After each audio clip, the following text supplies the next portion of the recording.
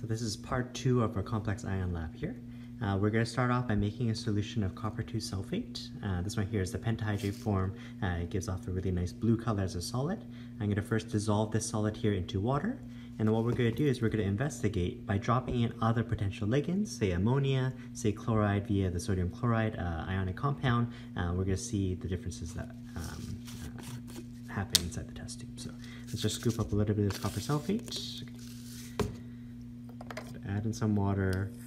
We're going to be dividing this solution here into 3. So I'm going to leave a little bit here in our original test tube just so that we have a control. So we have some sense of what the color was to start off.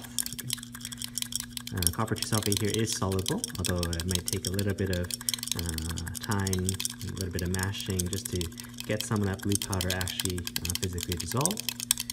Once this has been dissolved here, I'm going to separate this into 2 other containers here.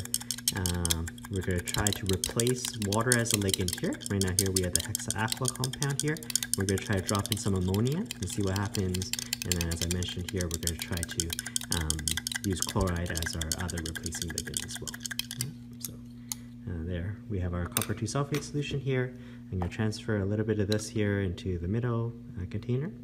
So this one here I'm going to add ammonia to that. And for the other one here, I'm going to add just solid chunks of sodium chloride.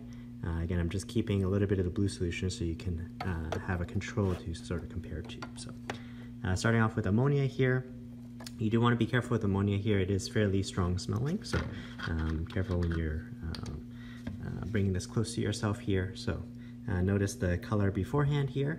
Right now it's the water as the ligand here. As you toss in some ammonia, we're going to watch what happens.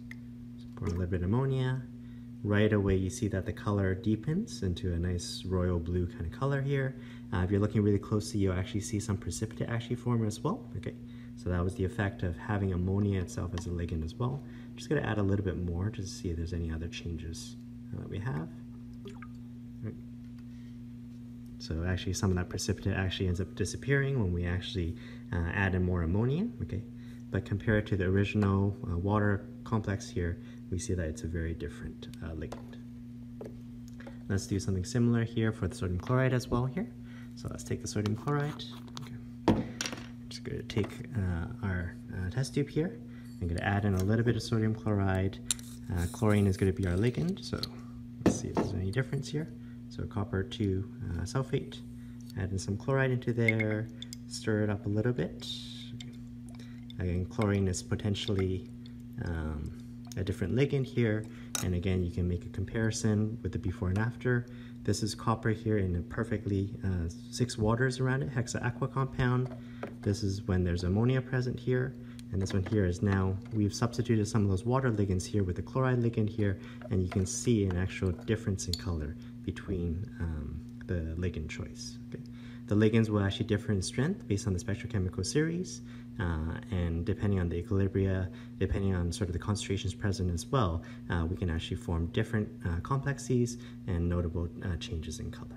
All right, thanks guys.